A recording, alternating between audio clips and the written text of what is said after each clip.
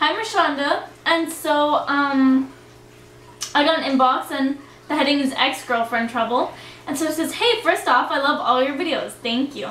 And I actually had a question. As far as I can remember, I've always been a pushover. Whenever a girl asks me to do something, nothing too crazy, I do it. For example, one time I did a girl's homework. I had my first girlfriend at the age 16.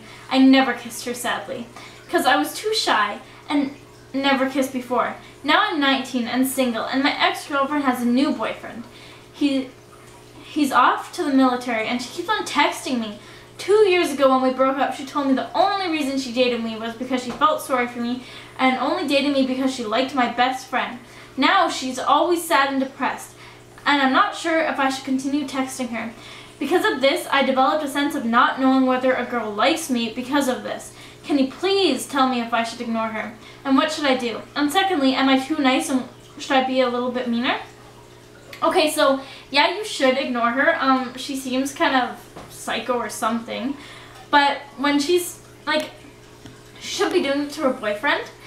And, okay, girls make up bullshit excuses like, the only reason I dated you was because I felt sorry for you.